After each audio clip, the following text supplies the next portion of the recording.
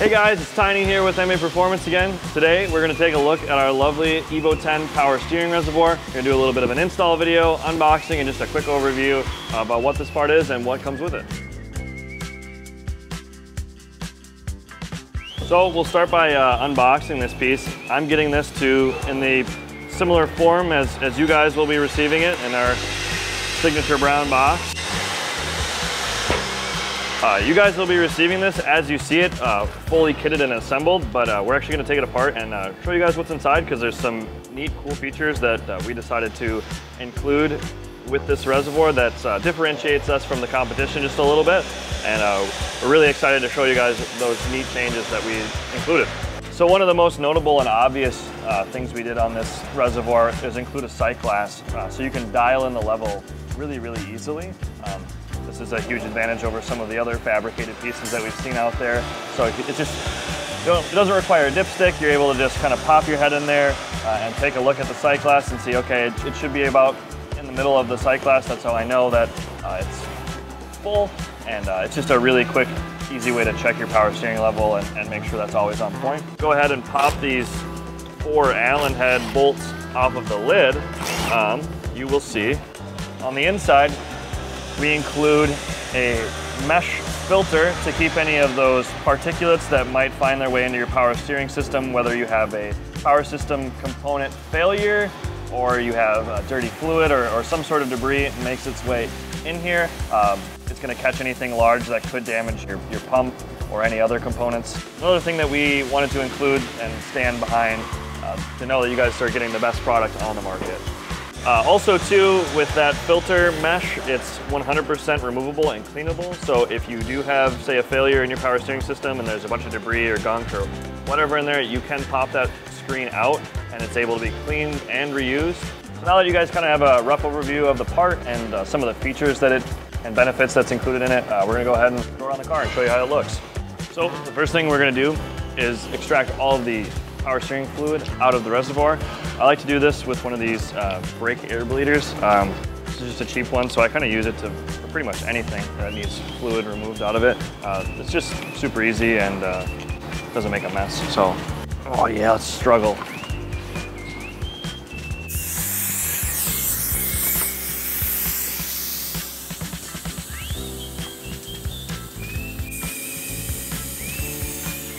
You're only going to be able to suck fluid out until the bottom of this fitting here, which is okay because all we need to do is get this hose off and unbolt it, and then we can kind of swing the whole thing out of the way to avoid making a mess. There's a screen that separates the 2 levels from each other.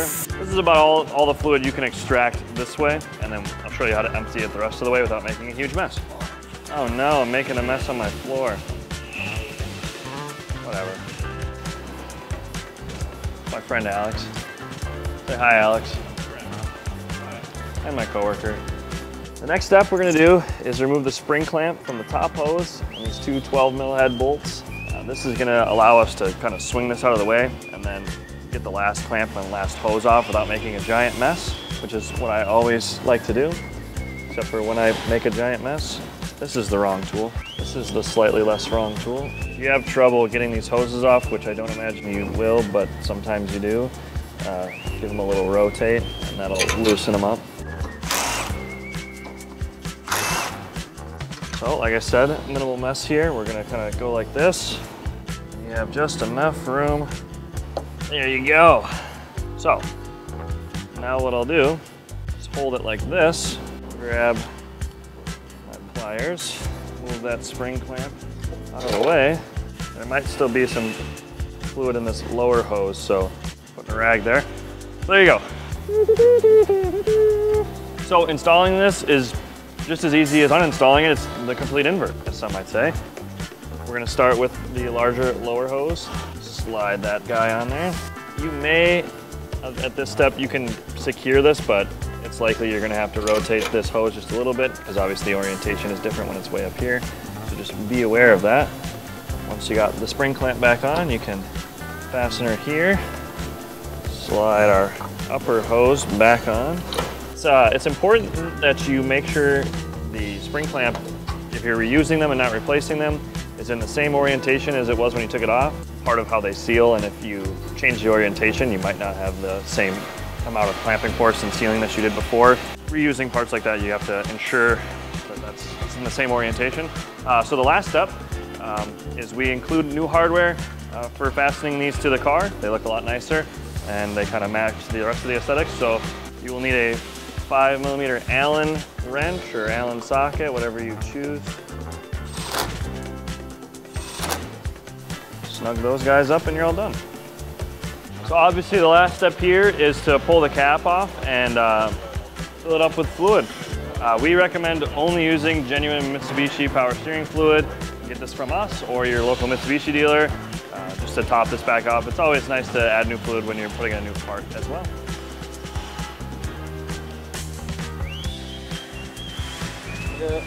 That's good. So, like I said earlier, after you get it all assembled and topped off, you're going to want to reach the middle of the sight glass with your fluid level.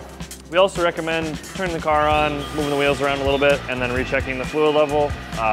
In theory, you shouldn't have to rebleed or burp or do anything funny with the power steering system, because all you essentially did was drain a reservoir, add a new one, and then refill it. But in the event that you do, we always recommend going through the steps of making sure you avoid that situation. So start the car up, move the wheel around a little bit, and then recheck the level.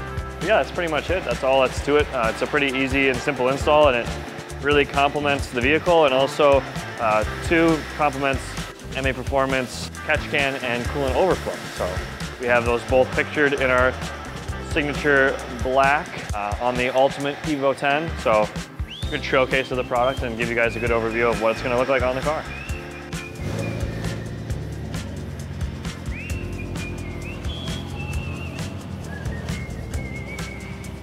Oh yeah. Well guys, that's pretty much it. Once you are all satisfied with your fluid level, that's pretty much the end of the install. I hope you found this informative, helpful, or if it just turned you on to a new product, that's always good. If you guys want to see more of me, more of this car, more of anything, make sure you like, comment, and subscribe. Stay tuned for the next video.